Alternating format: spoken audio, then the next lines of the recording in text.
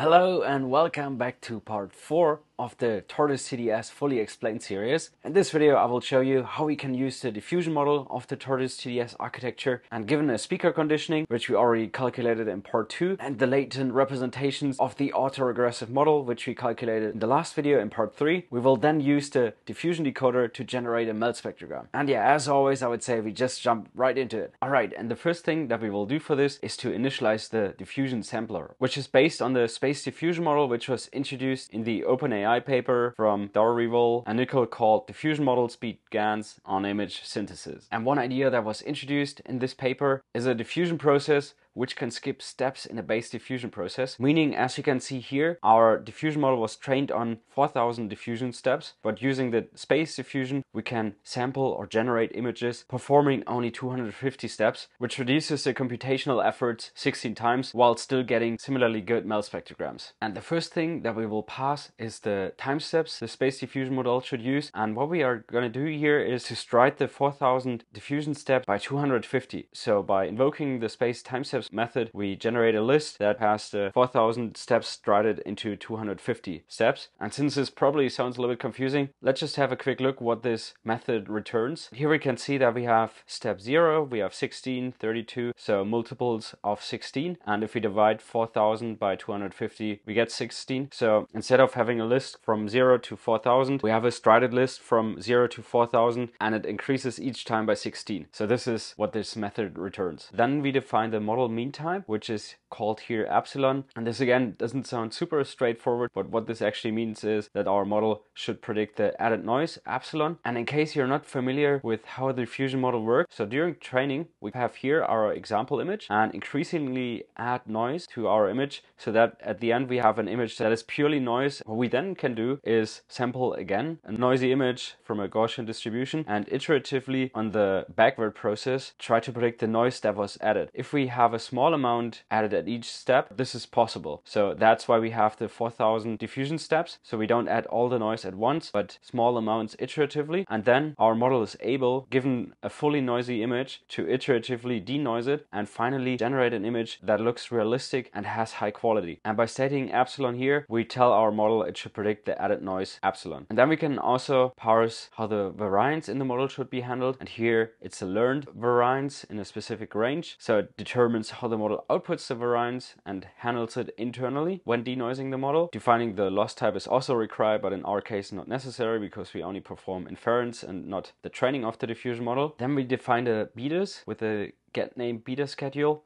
So again, we can copy this and quickly have a look at the output of the method, which is this one. And now if we add shape, we can see it's 4000 elements, and what the beta schedule actually is, it determines the amount of noise that is added during the forward process where we add noise to our realistic image, and then how much is subtracted at each step when we denoise the image. So therefore you definitely shouldn't change the beta schedule, and it's a fixed one. So if we call this multiple times, we always get the same beta schedule, which therefore is deterministic. And it's important that this doesn't change, because otherwise we probably would get really bad melt spectrograms or just noisy images overall. Then we define that we would like to generate our image conditioning free. And you might be asking now, why do we calculate all the conditionings if we now generate the melt spectrogram without our conditionings? Because how would that make sense? And as stated here, conditioning free doesn't mean actually conditioning free, but it means conditioned plus conditioning free. So conditioning free diffusion performs two forward passes for each diffusion step, one with the outputs of the autoregressive model and the speaker conditioning, and one with no conditioning priors, unconditional in a way, or conditioning free. And the output of the two is blended according to the conditioning free K value, which we define here, and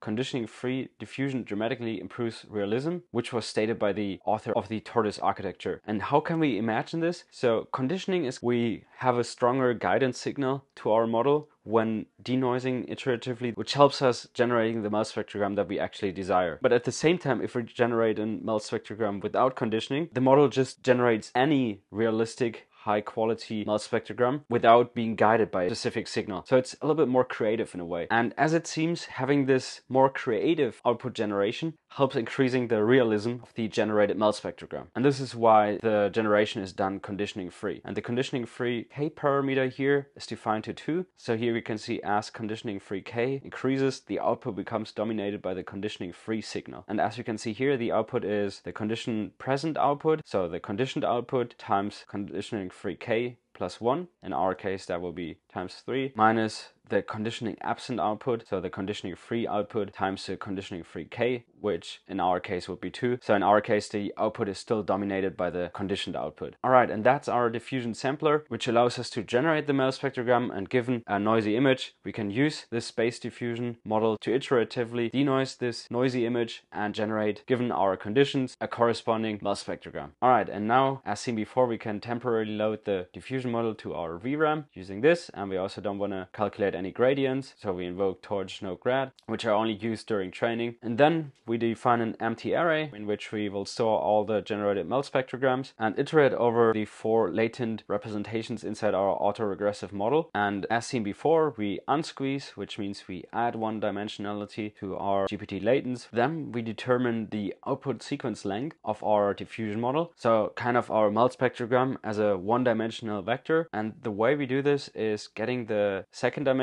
The first dimension would be this one of the GPT latents, so the length of the generated MEL token sequence, and multiply it by 4 because the MEL codes compress a MEL spectrogram by factor 4. And now we want to decompress or reconstruct the MEL spectrogram from the MEL codes. Therefore, we sample up by factor 4. And since the variational autoencoder and the autoregressive model were trained on a sampling size of 22,050, but the vocoder that we will use in the next part was trained on a sampling rate of 24 kilohertz. We need to consider this when generating the MEL spectrogram using the diffusion decoder, and therefore we divide 24,000 by 22,050, and this just means we don't get a float number but an integer value out of this division. Yes, and our final output shape looks like this. So we have the GPT latents first dimension, which we added here. So this is more or less an empty dimensionality, so this value will be 1. And then we have 100 MEL filter channels, which the vocoder expects. So you can imagine this as a colored image where you have a red, green and blue channel, and here we have 100 MEL filter channels expected by the vocoder. And then as a third dimensionality, the output sequence length, so the resolution of the MEL spectrogram. And then as a next step, we prepare our conditioning and kind of unify it, as we have done it for the autoregressive model, to one pre-computed embedding, it's called here. Can also call it pre-computed conditioning. We invoke time step independent, which means our conditioning is independent of the denoising time step, so it will always be the same conditioning input or signal to our model. And here we pass the latent representations inside the autoregressive model, the diffusion conditioning or the speaker conditioning, and our expected output sequence length, so that we can expand our input conditioning to the output sequence length. And yeah, this is basically all the prep work we need, and then we can define a noisy image which will be iteratively denoised during the diffusion or denoising process, the backward process that we saw earlier. And here we will just sample a random noisy image from a normal distribution in the size of the output shape and load it to the VRAM. And then we will iteratively denoise this noisy image by first defining the current time step as scalar. And as we saw earlier, this is a backward process, so we start with the value 250 and then go down to 249, 248. And we can also have a quick look at this again and output it as follows. And there you can see that we have a reverse list from 249 to 0, and this way modulate our backward process of the diffusion model. And here we define the current time step t times the output shape, which will be 1.